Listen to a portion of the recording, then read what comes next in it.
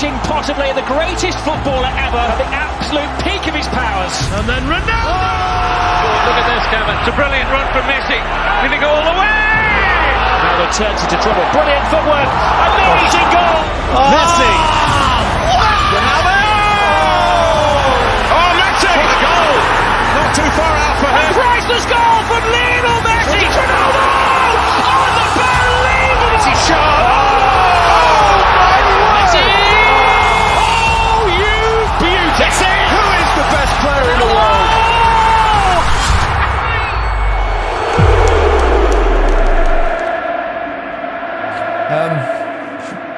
We talked about Messi last week, didn't we? Or 2 weeks ago, I should say. And now it's all about Cristiano Ronaldo. Those two just keep pushing each other on, pushing the boundaries of greatness. Exactly, and would they have been able, that's the question that I always ask myself, would they have been able to do this and keep this up, the relentlessness that they've shown without each other? If they was out on their own, no one else around, would they continue to have done this? That's the question I ask. They probably do add to the motivation. Yeah, 100%. I think all the great sportsmen in the world have always had that someone else to feed off, and I think this is another great rivalry in football. They don't talk about it. Seems like there's a bit of a respect between them. They don't ever mention each other really, but they're just phenomenal to watch. And that people try and make comparisons of who's better, etc. Just enjoy them, man. They're very different footballers as well in many ways. And what makes one better than the other? Yeah, forget the comparisons. They're setting standards. We're taking them for granted. We're expecting goals in big games to change games. They do it week in, week out. They're out on their own. As you say, completely different, but enjoy them. And even though they give off a different persona from the outside, and we see them differently, that hunger is the same. It just looks differently from the outside. They're both pushed on. They both want to beat each other, which has created this monster in both of them.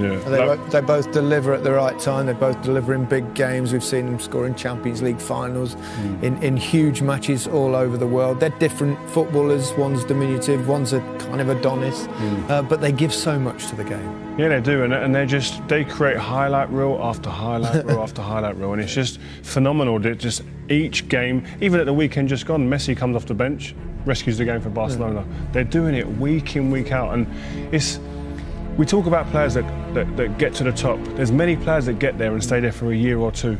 Yeah. These lot have been there for 10, 12 years doing it, and when you look back and you start looking at the stats, like we said before the game, he's almost, I think he's a goal off 650 goals, Ronaldo. That is more than I had appearances. How about you? Similar? Yeah, similar. It's like, it's ridiculous. So to see it when you put it down like that, these guys are just breaking. It's difficult for everybody else. You can't live with that. No. When individuals that good in a team, it makes it very hard for every other team to deal with. You can talk about players from different eras, and that's kind of unfair as well because things change in the game. Yeah. The pitches are much better now that they play on. The facilities are better. The diet, everything is much better, isn't it now?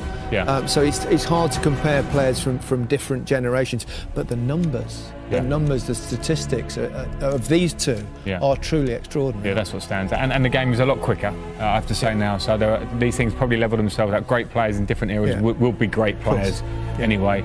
But as you say, the numbers make a difference. People can overlook stats. You can't. They smack you in the face. The stats are incredible. To say that he scored more goals than appearances for Real Madrid, 650. I mean, that's abnormal. I mean, I don't want to butter you up too much, you two guys, but you two world-class players, and you sit there. And we watch players, and you're thinking you're in awe of them in many ways, and they're at a different level to world class. Yeah, you can't look at that. Yeah. Like they're up there somewhere, and all the other players in the world don't care what their egos are saying and what they think of themselves. They're looking up there, going, "I wish, and I can't get to that level." They ain't going to get to that level. It's like Frank said, it's abnormal.